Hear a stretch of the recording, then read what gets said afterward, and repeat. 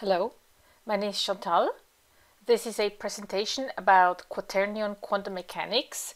This is actually a presentation based on Marek Danielewski's talk. He recently gave a seminar on his most recent paper called Foundations of the Quaternion quantum mechanics. It's a paper published in Entropy in 2020. And I think it was really an important presentation. And I thought I would like to try to record it so in order to make it more accessible to other people. Before I can actually get into the details of this presentation, I want to first give some introduction on the topic and also some motivation why we would even talk about this at all. And my goal is to make this sort of difficult topic really understandable. So I will go slowly and I'll explain everything in detail. And feel free to skip, obviously, if it's too easy for you. So first, I'll give the overview, interpretations of quantum mechanics, and about phonons.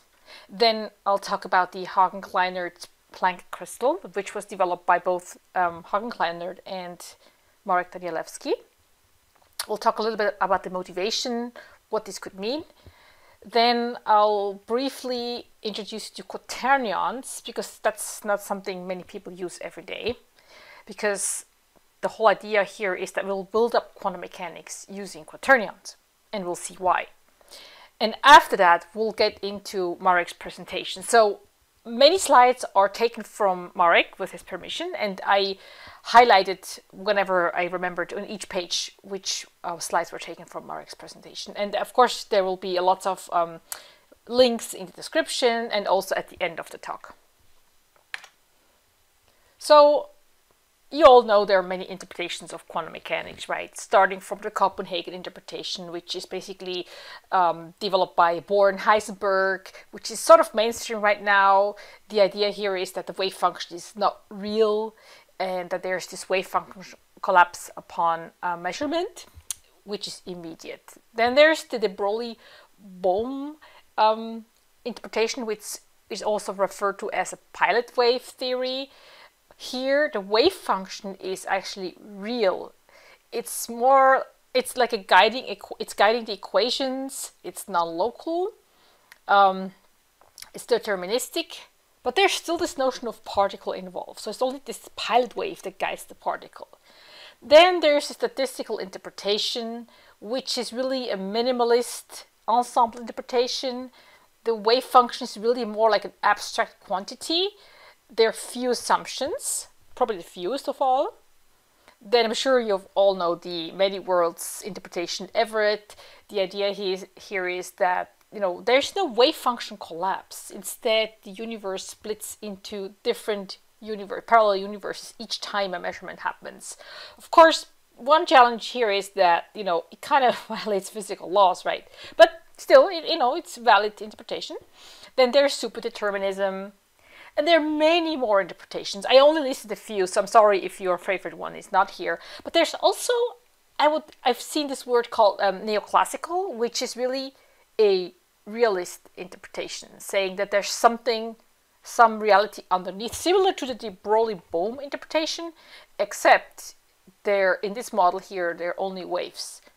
So why would we even talk about this, right? Well, clearly, you can see there are many possibilities. So given that there are so many possibilities, there's no agreement. So it is still valid to talk about this. And in fact, Marek Danielewski, he got a Nobel Prize in about development of particle physics. He said Niels Bohr brainwashed a whole generation of theorists into thinking that the job of finding an interpretation of quantum mechanics was done 50 years ago, which is clearly not true, as you can see, right? And also Schrödinger himself in 1952 in Dublin, he said, let me say at the outset that in this discourse I am opposing not a few special statements of quantum physics held today. I am opposing, as it were, the whole of it. I am opposing its basic views that have been shaped 25 years ago when Max Born put forward his probability interpretation, which was accepted by almost everybody. So he was actually really upset because he believed there's a real wave, not just a probability. So this is the idea that this is all just a probability is an interpretation. Now, what would be a classical view? What would this wave be? How could we imagine this being a real wave? So let's first look at something actually classical. I mean, classical, I mean an actual phenomenon we can see in crystals.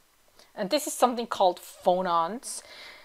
You may have heard of it. Sometimes it's referred to as particle of sound or particle of heat. It's something that's used in condensed matter physics. And this, again, this is totally classical. So we are talking about a real crystal that vibrates, okay? And these vibrational modes, as you know, as this crystal vibrates, you will see sometimes these quantized motions, they refer to this as quasi-particles. So these vibrational modes, they behave similar to particles, right? They move around, they behave like bosons. They're basically quantized sound waves. The difference here is that here we know it is just a wave, because obviously we know sound is a wave. So, and this is in a solid, right? So there's no question about even that this is a particle. We all know this is just a vibration, but it kind of looks like a particle, and so it's also called a quasi-particle. And actually it has a lot of properties to photons. So, you know, both photon and phonon are bosons. You know, photon is referred to as a particle of light. Photon is a particle of sound. Both are quantized energies. Both have this wave-particle duality. Both actually, their energy is h times f. And of course, there's differences too, right? But photons are electromagnetic waves. Phonons are excitations of a group of atoms. But then makes you kind of wonder, right? I mean, if a phonon, which is clearly a wave, it has no particles, there's no particle associated with this, why shouldn't this be possible for photons as well, right? So the reasoning that, oh, we need a particle is maybe not true. Who knows? And interesting, you can even do a double slit experiment with phonons. We all know how it works with photons, right? This picture on the right is a experiment using surface polaritons. There is a movie somewhere, but I couldn't find it anymore. So you can actually see the wave pattern generated by this Young's double slit experiment. And interestingly, right, while for photons, people always say, oh, this is kind of weird, you know, because when you measure it, suddenly it's in one place. Well, for phonons, it's the same thing. It's the same math. It's the same experiment. But clearly, it's just a wave, right? There's nothing weird about it. It's just a wave. And so it makes me wonder, why should it be so different for photons, right? If the math is the same as for phonons. So, and there's actually a paper, there are several papers on phonons. One of them is mentioned here. And it says, the quantum mechanical properties of phonons in a one-dimensional lattice are studied with the conclusion that the phonon behaves in all essential respects as a normal quantum particle. Wave function collapse of the phonon state is shown to occur in an automatic way when an observation is made. This gives possible insight concerning the nature of wave function collapse in the general particle case. So when you think about this, with phonons, we know these are just vibrations, and the measurement basically transforms this wave into another state. It's a dynamic process that takes time. So, you know, couldn't it be the same for photons? It's just a question, right? So to me, that's one of the motivations to look further into this topic, to see if that's possible or not. Let's briefly talk about Minkowski space-time. You all know that, you know, this is composed of 3 spatial and 1 time dimension, and gravity is caused by space-time curvature. So if we picture this sort of, it's kind of hard to picture because it's four-dimensional, right? But there's this curvature, this abstract curvature in space-time that causes gravity.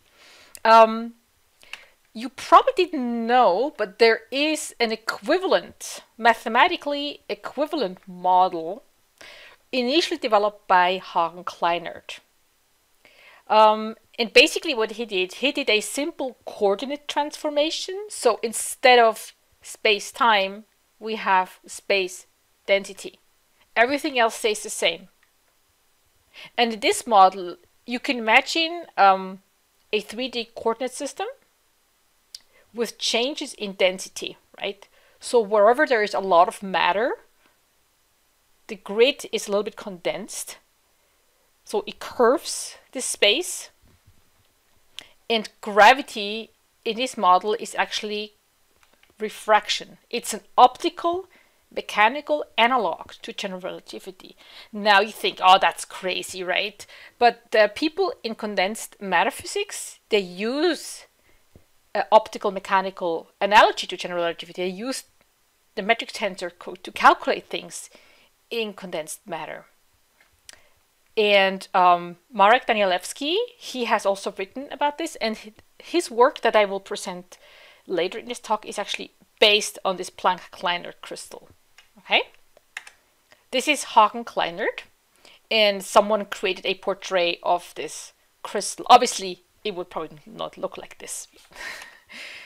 So this is now a slide taken from Marek Danielewski's talk, a visualization of course, this is just a visualization, but it maybe gives you some intuition of what this could be. And let's play this. So basically, this is like a 3D, elastic solid, okay, that can have deformations. So you can imagine it can have transverse waves, longitudinal waves.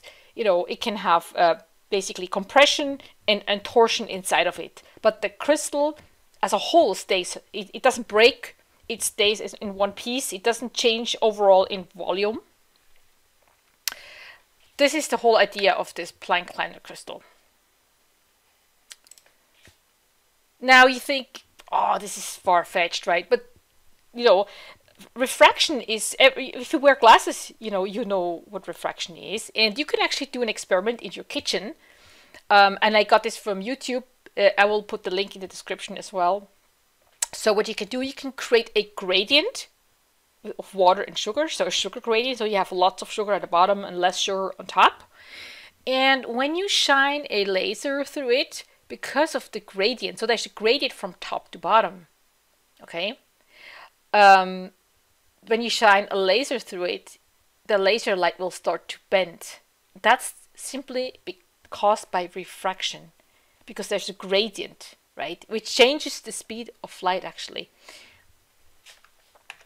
There's also another analogy, that's optical black holes.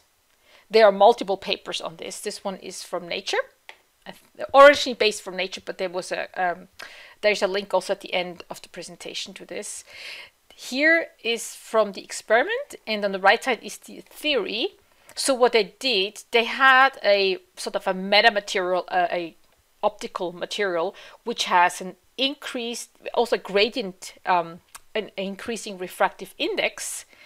And when they shine light towards it, the light would bend because of the refraction. And because if it's a gradient, at some point, if the refractive index is large enough, the light can no longer escape. So it's very similar to a black hole, except here it's an optical black hole.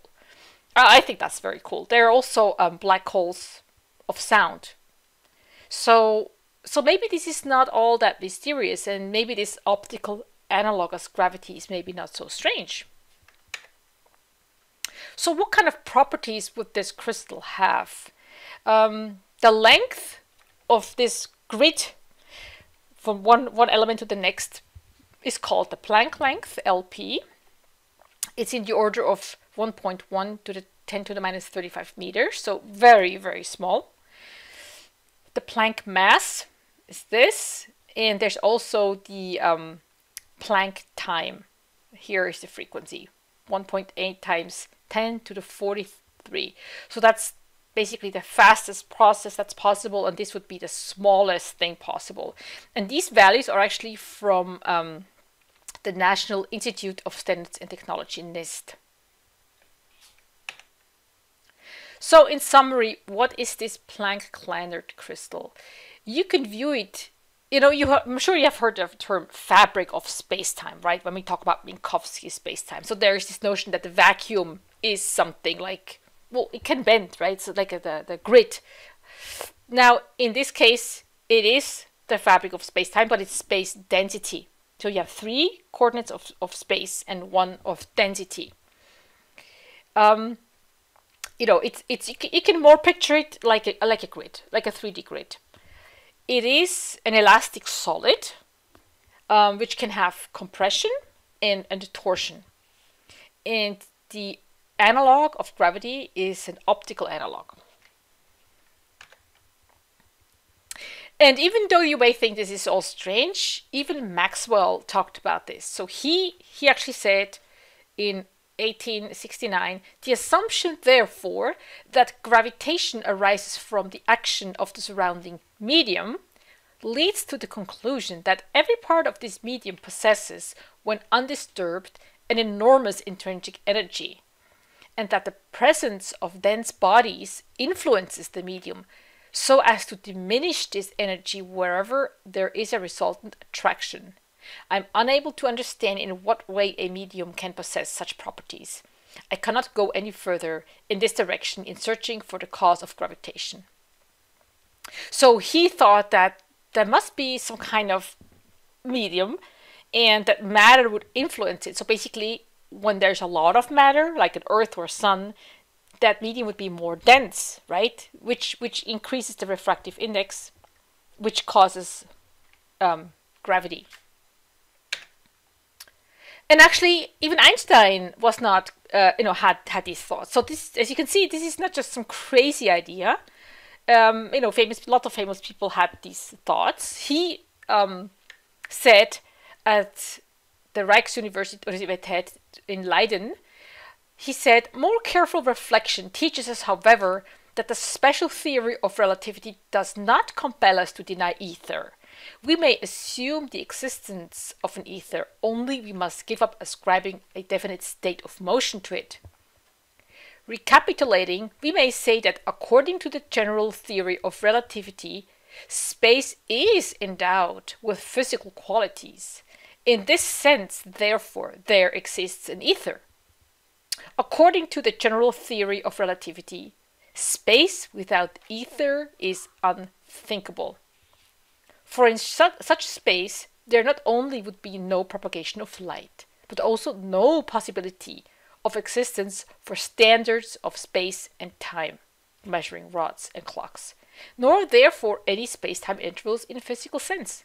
So even Einstein said there must be something like a fabric of space-time, right? So even though a lot of concepts of ether have been disproven, so we know there's, for instance, no gas or something, there's no ether wind. There have been a lot of experiments, but a solid ether has not been disproven. For instance, an elastic solid is actually possible. Why a solid? Because, well, it must support transverse waves. It must support different wave shapes, right? So that's actually still possible.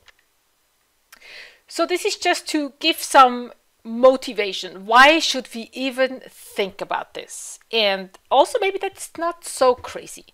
Now, before we can actually dive deeper, I'll want to give you a brief overview of quaternions, because it was kind of new to me. So, and it took me a while to understand it. So I think it's not all of you might know about quaternions. So maybe you have heard about the gimbal lock. If you fly airplanes, or even if you play computer games, maybe you have heard of this.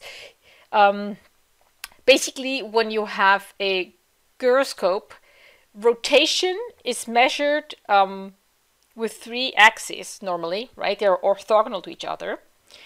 But what can happen though when you fly, say, a plane, or actually it happened in Apollo 11, when you turn 90 degrees, like in this case, the airplane moves upwards so that the green axis is now aligned with the blue axis.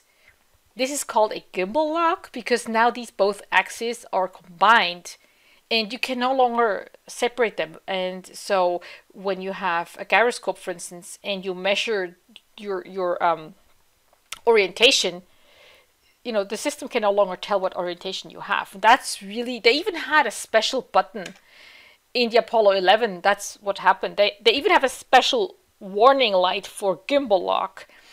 And when this happened, they had to manually start to navigate because the system wouldn't work anymore.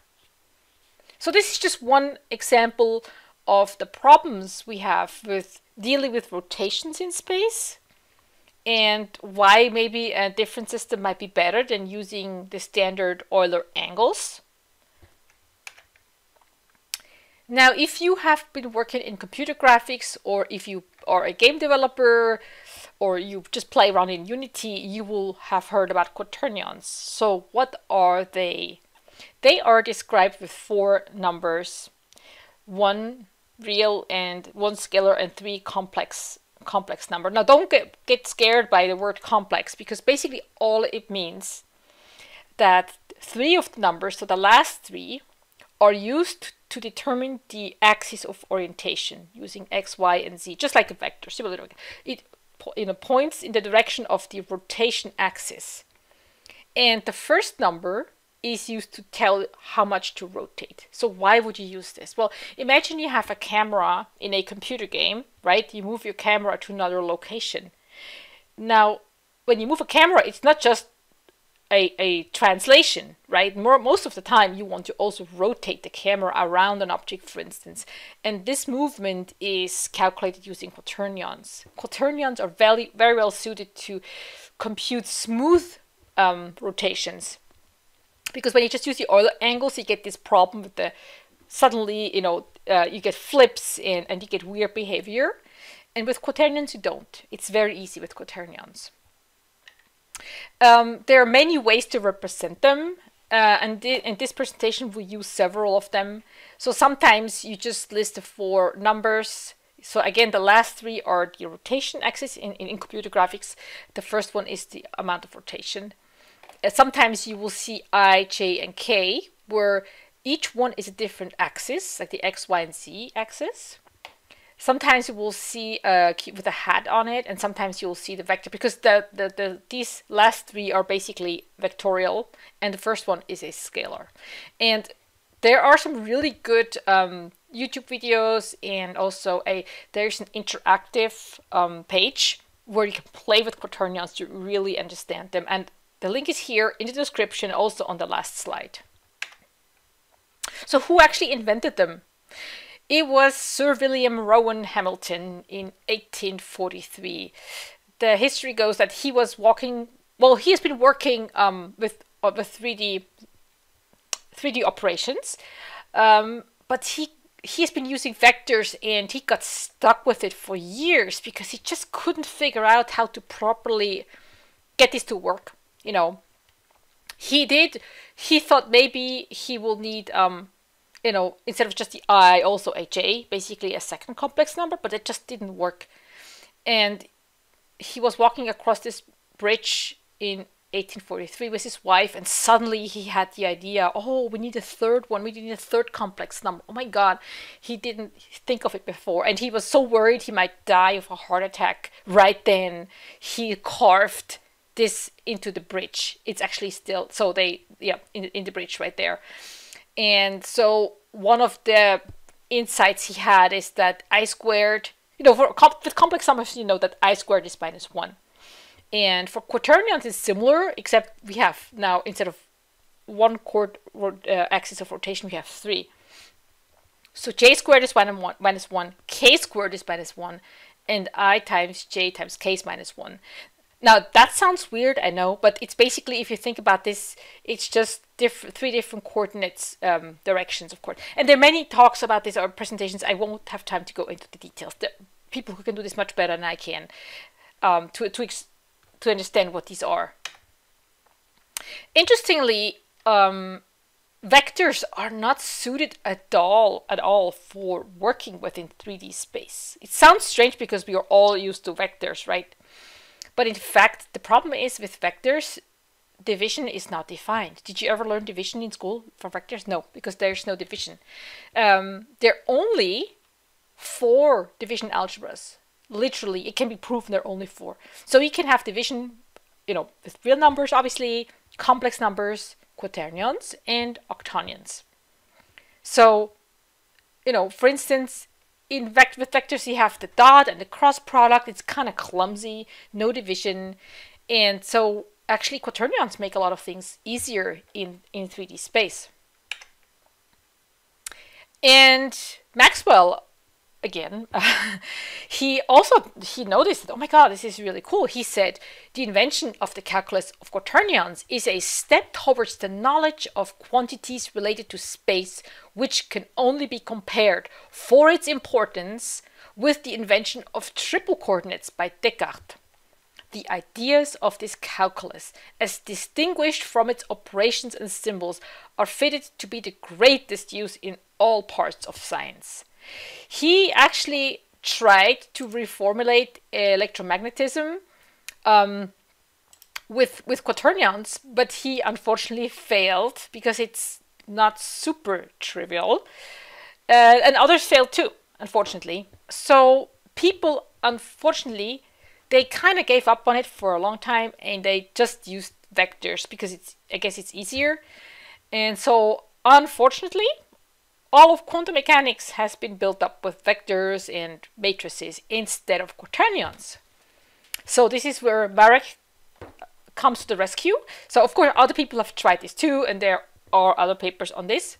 But he has now derived a lot of quantum mechanics based on quaternions. And I will start to try to explain now how, if I can.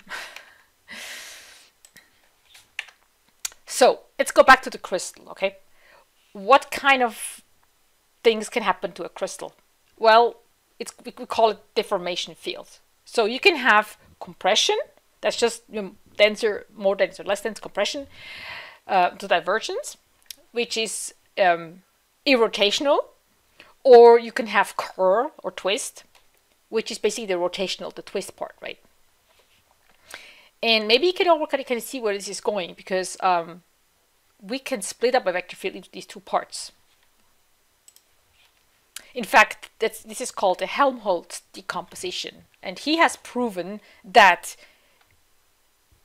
any such field you can decompose into the irrotational part, divergence, and the rotational part.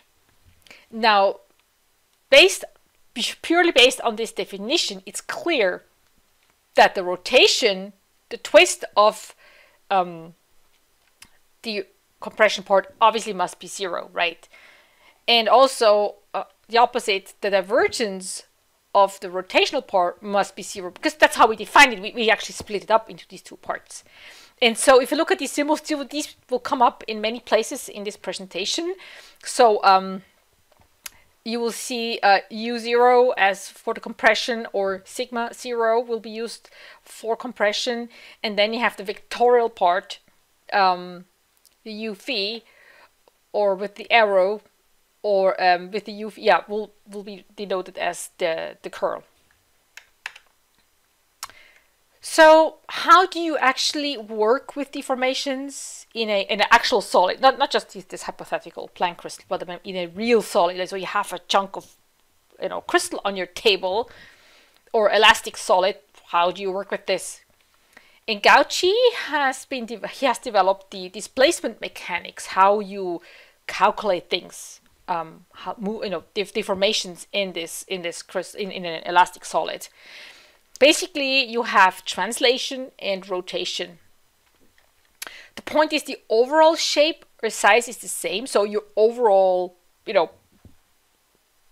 cube is the same in volume. The whole thing does not just get bigger or smaller. It stays the same, but internally you can have compression and twists, okay?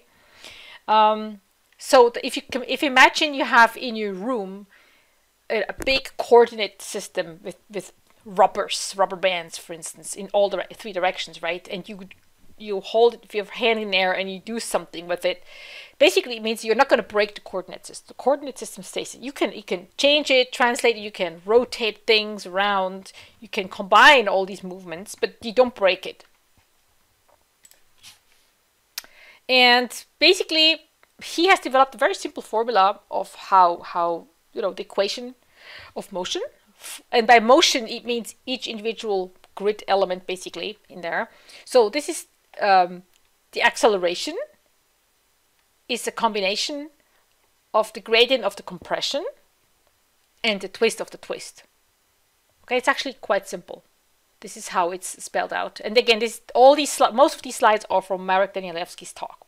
Okay, these are not mine. These are from Marek's talk. So this is what you would do to model the deformation of a real elastic solid.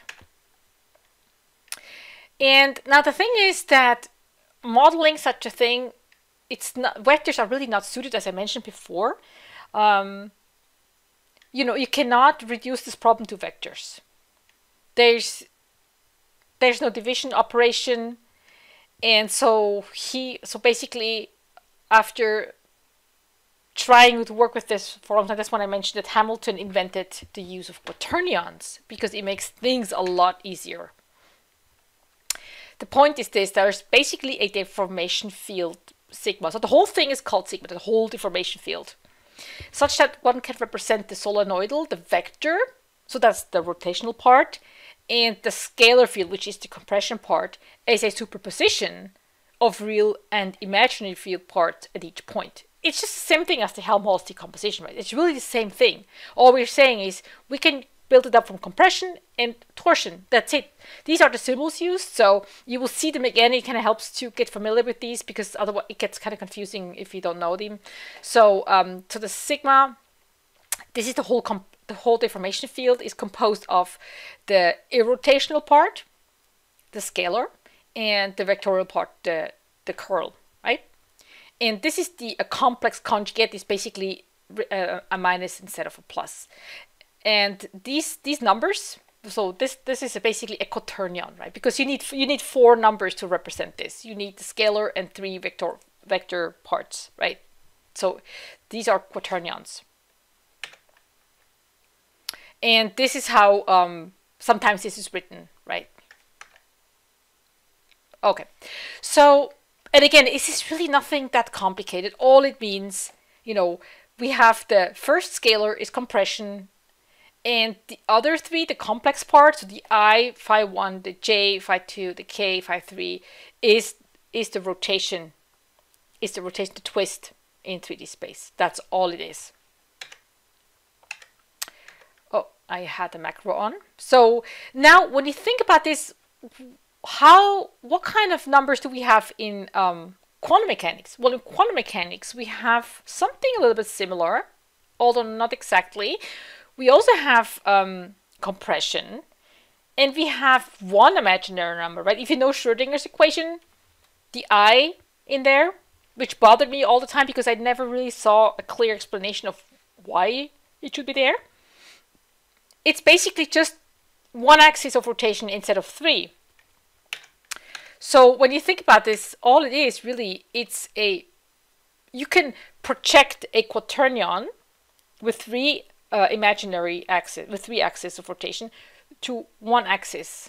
It's the same thing, except here you only have the I left in standard quantum mechanics, and with quaternions you have 3 axes.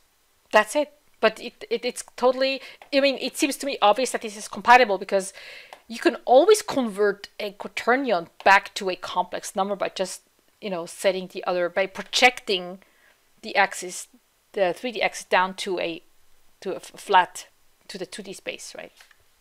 But we'll talk a lot more about this, so don't worry about this.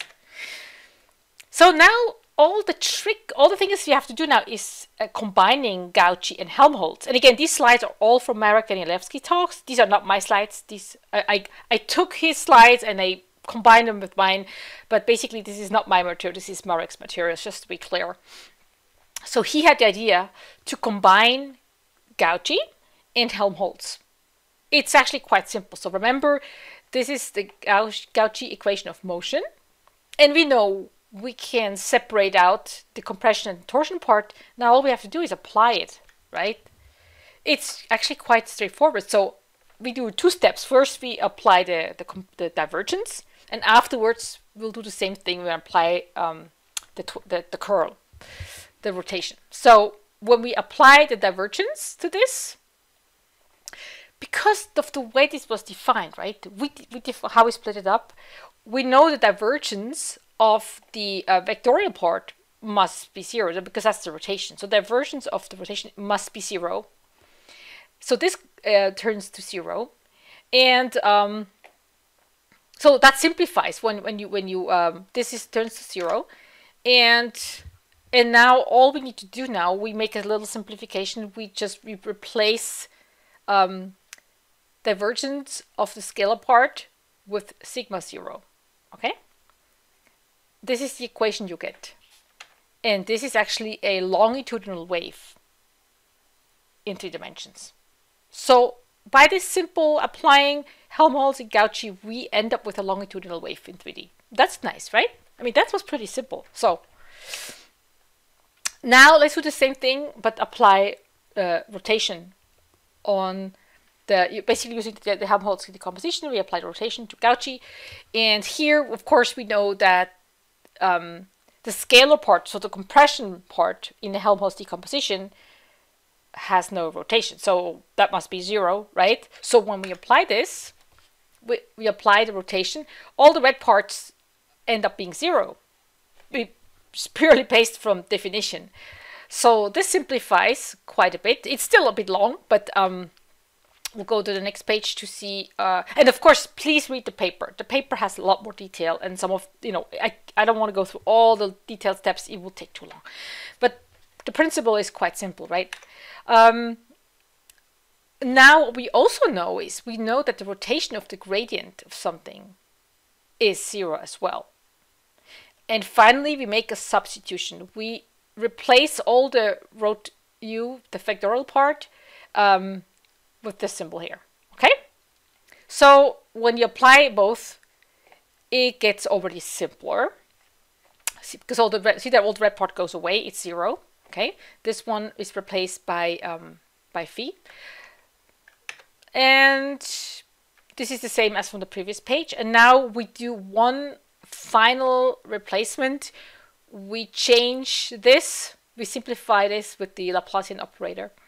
And what you end up with here, this is nothing else but a transverse wave, right? So that's pretty nice. So all we did is we applied the Helmholtz decomposition to Cauchy, and we end up with longitudinal and transverse waves. So both. Again, this is just a summary again of both. But of course, remember we split it apart. In fact, we have to look at the whole thing together, right? We are talking about this whole deformation field. Now, so it's a sum. We have to look at both together. So it's not just either transverse wave or longitudinal. It's actually a combination of both, right? It's a combination of these waves, which means we can generate all kinds of shapes of waves. Any combination of transverse and longitudinal, you will get all kinds of shapes imaginable, right? For instance, here's one example. It's just one example. There's a mathematical trick you can do. So remember, this is the original equation we just started with, which is the combination of the transverse and the longitudinal. And we can always add something and then subtract it at the same time, right? It's still the same equation. And when we do this trick, we end up with the Klein-Gordon equation, which is a relativistic wave equation, and it's Lorentz invariant. So what kind of physical constants could we actually calculate from this model? Can we actually calculate something from this? Well, we have the formula now, right? And what we can now do, since we have the equations, we can now put in the values and see what comes out. And when we do this substitution here, and again, details are in the paper. So LP is the Planck length, for instance. then this can be expressed as a function of the local mass density. And you can already see the G in here, okay? Now, when we do this, based on the work by Marek Danielewski, what we can do, we can calculate G, the gravitational constant, and it turns out to be 6.67408 something, 10 to the minus 11. And the official number, I think it's from 2006, is 6.67428 something, 10 times 10 to the minus 6. So it's very close, and I think that's really amazing, right? We have just, you know, started with a simple model of this crystal, used, you know, Cauchy's equation of motion in Helmholtz decomposition, and now we end up with these constants which match actually what's been measured. So I think this has to be taken seriously, right? This is pretty amazing. I mean, to me, that's very amazing. So, and actually, Marek Danielewski has calculated many more constants using this model. This is just, there are several papers. You should really check out his research page. He has altogether about 190 papers, and several are on this elastic solids and you know, in condensed matter physics, but also on this Planck-Kleinert crystal. For instance, he has also calculated the Planck constant. So he comes up with 6.626 10 to the minus 34, and the official NIST number value is 6.626. It's almost the same. Can you see that, how accurate it is? This is just amazing. I mean, if you have a model that makes such predictions, I think that's really convincing to me. He also calculated the speed of light using the constants, right? Using the Young modulus and all these, and he comes up again to a value that's very close to the official value. So, well, we're not stopping here. So we just started, right? We have derived some wave equations, but we want to get to Schrödinger, right? Now this gets a little bit complicated, and I'm not going to go into extreme details. So please read the paper. In the paper there, it's much more. There are many more steps, and there's also in the appendix. There's a lot more explanation. There are about two pages or so of math, and I don't want to go through this whole thing. It's easier if you just read it. I will show you just a few things, okay? Because I want to more convey the concepts and ideas than the actual little detailed steps. So to derive the Schrödinger equation, we'll have to think about what it means to have the gradient of a quaternion. We need to define that, obviously, right? What's the derivative? What's the gradient of the quaternion? And so this is called the Cauchy-Riemann operator. It's represented by a D. It acts on quaternion valid functions, so functions with quaternions.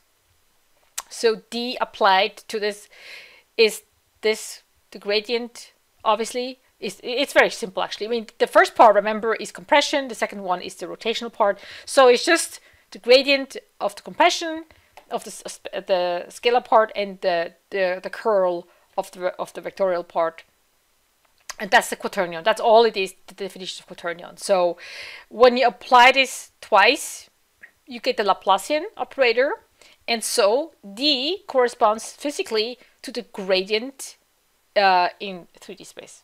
It's not that bad, not that complicated. So to get to Schrödinger, we have to talk about energy.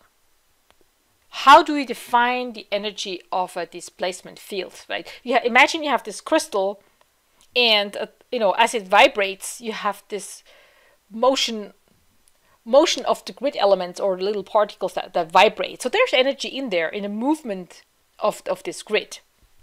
So to define the energy per mass unit in the deformation field, it's a composition of so this is the velocity of the elements in the grid of the deformation field, and then we have also, and of course, to calculate the energy of a volume, we have to do the integration, right? So the top one, this one is the energy per mass unit, and this one is the integration over a certain volume. And of course, we could also have a external field that is applied to that deformation field. So how do we get to Schrödinger from this? And of course, again, I mentioned there are several steps, and I won't go through all the details. There are a few tricks. Basically, the rescaled velocity, so the velocity divided by c, this is the normalized velocity, is related to the normalized gradient of the mechanical potential. So LP is the Planck length. When you know, so you have to keep this in mind, and then we do some substitutions. We define phi as this expression here, and what's happening from here to here, basically, instead of sigma and so on, we put this expression in here. Please, again, in the paper it's much more detailed. Then also what we do, we substitute, so we divide by c, and of course if you divide by c we have to put it here. Then we replace this normalized velocity with this expression here with the mechanical, what was it called? The normalized gradient of mechanical potential to get this expression. And this has to be minimized, and there's something called the Dubois-Raymond lemma, which I'm not familiar with in detail. So, but when you do this and when you read in the paper the step by steps, then you end up with this, and you can already kind of see the resemblance of the Schrödinger equation. And all you have to do now is basically replace some of these constants, and then you end up with the time invariant Schrödinger equation. Okay, all based on quaternions now. And so what does it mean? Instead of the I that we normally have, right? So the traditional Schrödinger equation has the complex I in there. Instead of that, we have I, j, and k. And now it's kind of clear what this is, right? This is just the rotation axis. It has to do with the rotation. That 3 makes a lot more sense to me than just I. This has always bothered me, and so this to me makes a lot more sense. So also the psi, of course, is not just complex, it's a quaternion, right? So now again, let's go back to this picture. Maybe you can see that this is really not so much different from the basically original quantum mechanics, except instead of one complex number I, we have 3 now using the quaternions. So I think, and again, when you project the quaternion onto a plane, basically, you are left with the I. So it's not that much different, and to me the quaternion makes a lot more sense because it's much more general. It's much more general. And I'm looking forward to future work, because what's next, of course, is, well, how do you represent spin? What about the Dirac equation?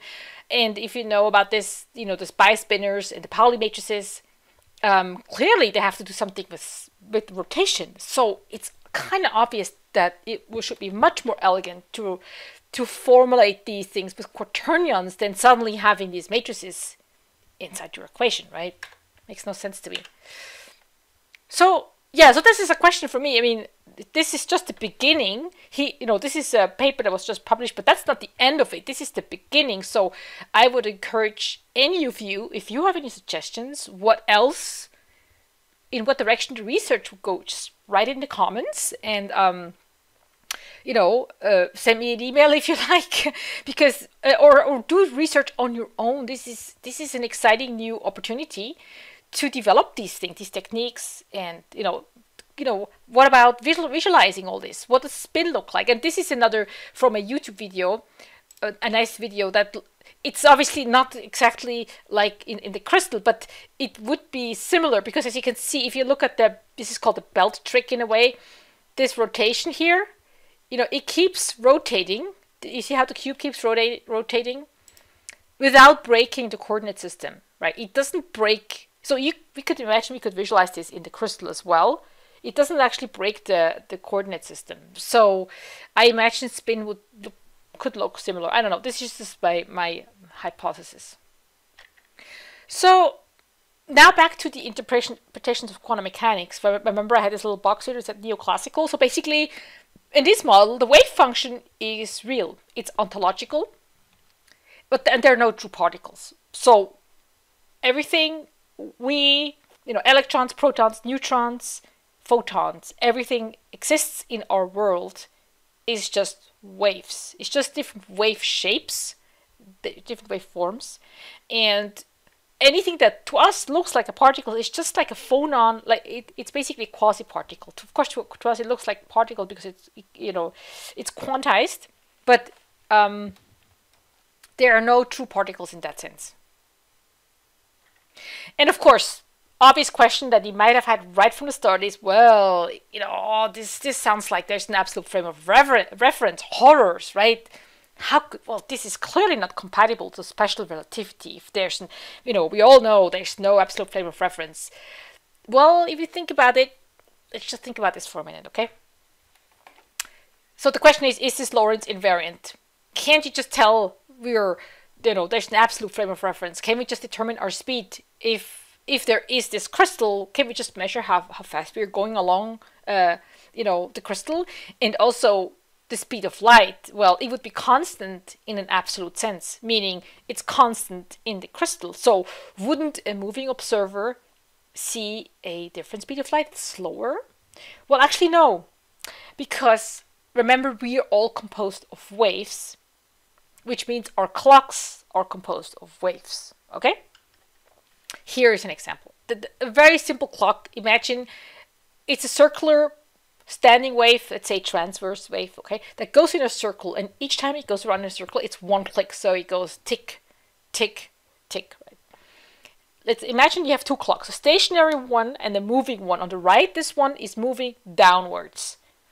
Remember, the speed of light is constant in the crystal, okay? So when the clock moves downwards, you get a helical path. It's no longer circular. It means it's a longer path, okay? So in the same amount of time, they travel the same distance because the speed of light is constant. But so when the first clock is doing a whole revolution, the second moving clock maybe only gets to here because it has to go a longer path, right? What does that mean? It means the second clock is ticking more slowly than the first one. And it's not a conspiracy. You can do this on a piece of paper. It's very simple.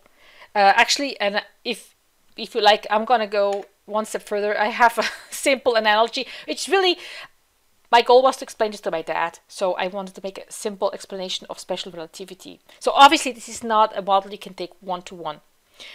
But it's so simple that I think if you understand this, you will totally understand special relativity, okay? Something you can do actually on a boat. So imagine you have a boat and you have this water clock, this wave clock, which all it does is you have, a stick or something you point in the water, which generates this wave. And when the wave reaches the bell, it rings. That's one tick of the clock. Okay, so you can see the wavefront, how it spreads, and after some time, it hits the bell and it rings the bell. Very simple, right? So that's our clock.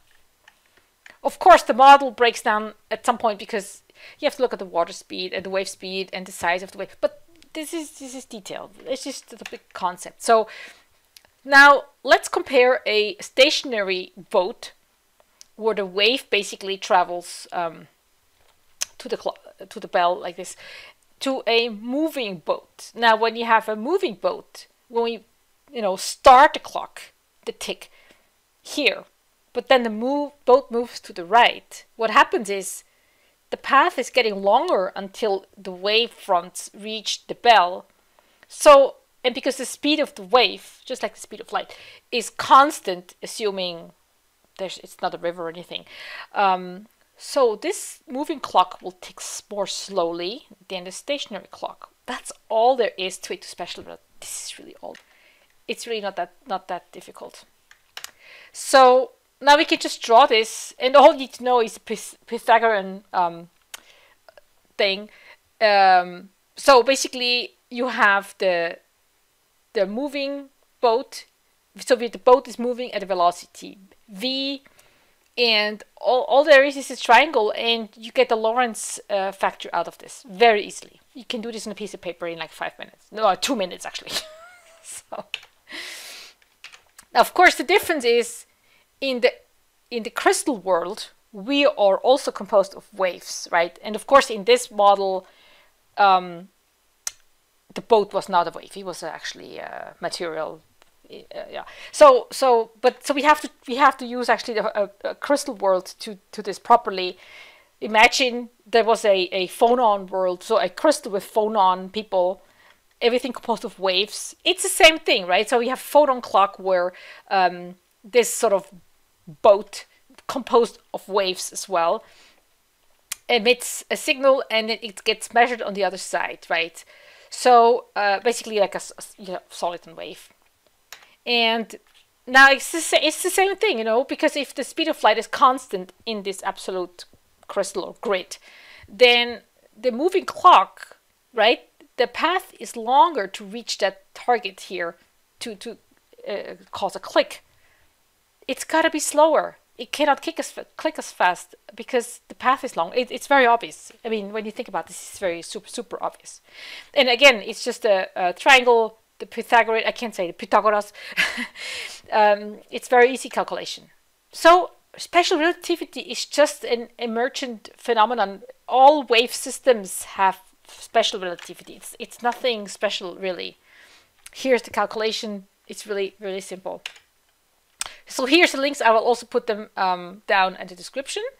And if you have any questions, I like to explain things in simple terms. So if you ever wondered about anything in physics, let me know. Maybe I'll do a video on this. Thank you for listening and your patience.